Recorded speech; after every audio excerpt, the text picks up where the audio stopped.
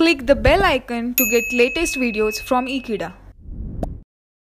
Hello friends, we have seen a very typical problem number 15 where we need to calculate the cost for each mix. Then we calculate the profit based on the two different selling price at different levels, one beyond 99 kg, one before 99 kg. Now again there is one more problem based on vehicle mix in a military camp. Let's read the problem, then we'll proceed further.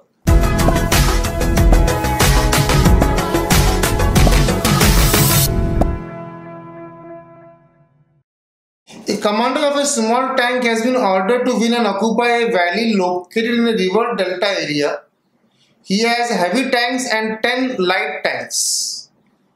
He has 15 heavy tanks and 10 light tanks.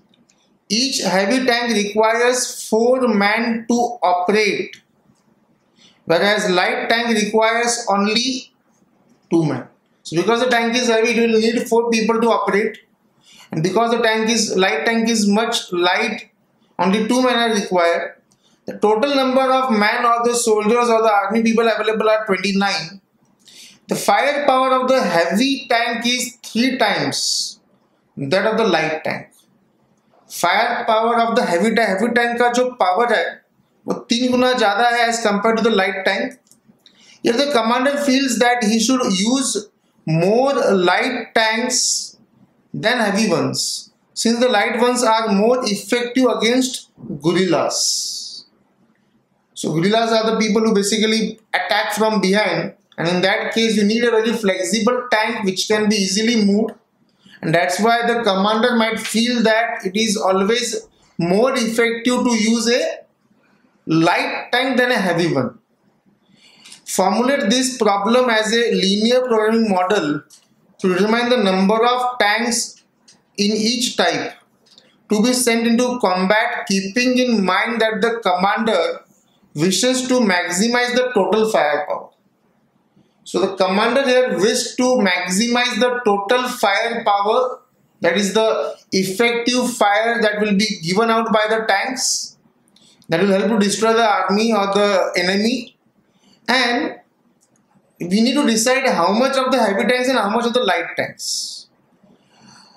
We have 15 heavy tanks, we have 10 light tanks. Let's proceed further now. First we'll just formulate or tabulate the whole data. Let's make the table first. So we have heavy tanks and light tanks, and we need to decide how much of heavy tanks and how much of light tanks. So here I'll put the heavy tanks. Here I'll put the light tanks.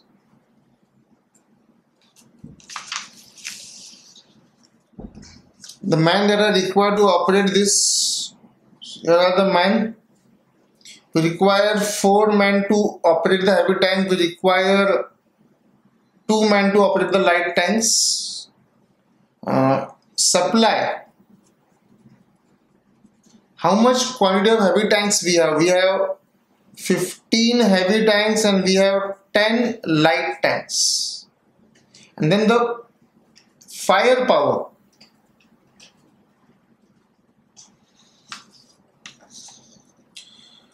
The firepower of the heavy tank is 3 times that of light tank. So for firepower of the heavy tank is 3 times as compared to the light tank का अगर 1 power है तो उसका 3 गुना 3 times will be the power of the heavy tank. And remember, we need to maximize the firepower. So this is the basic crux of the problem. Our assumption will be how much number of or how much quantity of heavy tanks I should use and how much quantity of light tanks I should use. And make an assumption here, x1 heavy tanks and x2 light tanks. There's one more line in the problem that the commander feels that he should use more light tanks than heavy ones. So light tanks should be more than heavy tanks. That is one of the condition put down by the commander that will directly put down in the formulation rather than putting in a table. First we'll note down the assumption on the next page. So this is my basic assumption. Let X1 heavy tanks and X2 light tanks are used in the combat. What next? We need to maximize the firepower. So my objective function will be maximize Z equals to, how much is my firepower? It is 3x1 plus 1x2.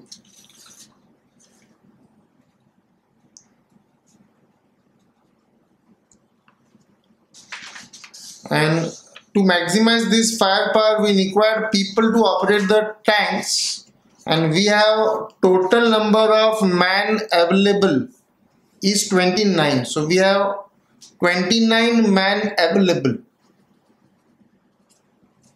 So my first constraint will be the manpower constraint, that is 4x1 plus 2x2 less than equal to 29. Subject to what are my constraints? My first question will be 4x1 plus 2x2 less than equals to 29.